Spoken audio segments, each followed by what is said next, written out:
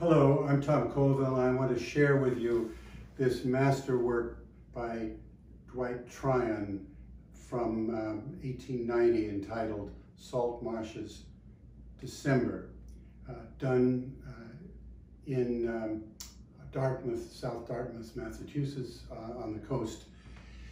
Tryon, by way of background, was born in Hartford, Connecticut in 1849. He was successful enough as an artist to go to Paris in the 1870s. He studied with the famous French landscape painter Charles Daubigny, returned to New York in 1881, and really was a pioneer in this style called tonalism, which appeared as an alternate style to Impressionism in the 1880s. Tonalism is based on the idea or the precept of a unifying and usually gentle tone of color unifying the whole picture and emphasizing atmosphere rather than pictorial subject matter. Tryon accomplishes this, as I said, so masterfully in this picture, which, by the way, he thought very highly of.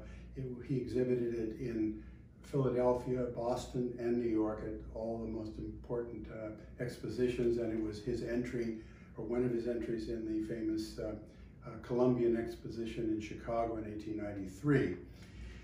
Here he is creating this atmosphere of winter in this picture, and he does it by first animating the foreground with brush strokes that create a poetic mood, and then you're brought back into the picture. And with many of Tryon's works, and also with Whistler, who influenced him, it's the distance, things farthest in the distance, that are the most minutely painted. And that brings your gaze way back in here, but you're given the appeal of it here, and then you're brought back. You see, your sensibilities are refined so that just this little bit of green, this little change of color here with a slightly red tree, blue in the water, just a hint of it brings you into the mood of the picture. And that is so emblematic of all his works.